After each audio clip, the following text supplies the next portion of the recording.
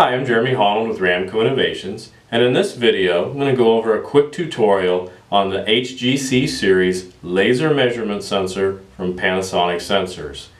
As you can see, this laser measurement sensor is in a very small compact housing, but it has a lot of nice accuracy and some great functions and features. So I'm going to go over a quick setup tutorial, so let's go ahead and get started.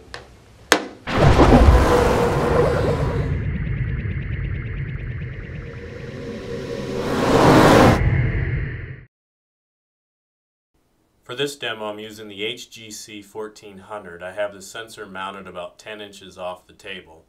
I stick one washer underneath the part and hit the teach button. It'll then flash teach 2. I then stick the second washer under and press the teach button again, and really that's all there is to it.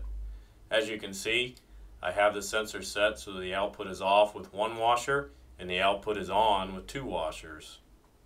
This is a very nice and easy and simple sensor to use.